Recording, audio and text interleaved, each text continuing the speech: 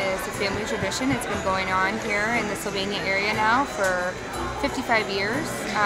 We actually, Sylvania Rec, have had it now for 2 years here at Tam O'Shanter, and we are very excited about it this year.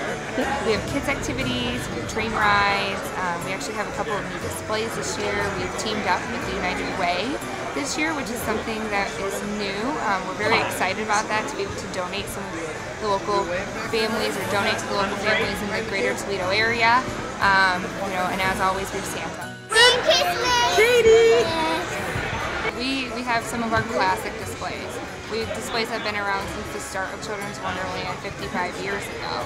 I'm sure you can probably tell when you walk through which ones are older and which ones are starting to, you know, be modernized. But we have displays that grandparents have seen. They are bringing their kids, who are bringing their kids, and grandchildren, and all different generations. We're very excited about.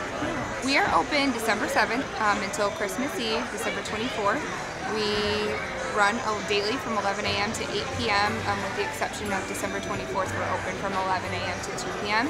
Adults are $8, children are $6, seniors are $6, military get in free.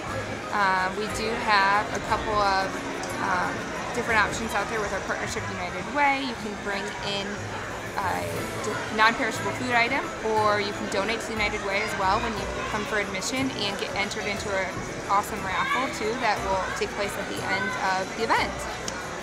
One of the biggest things, and the reason why we do the event, I love the family aspect and the traditional aspect of it, is what makes this experience so magical for everybody, and why we continue to do it, to be able to let grandparents show their little kids, this is what I got to see when I was little.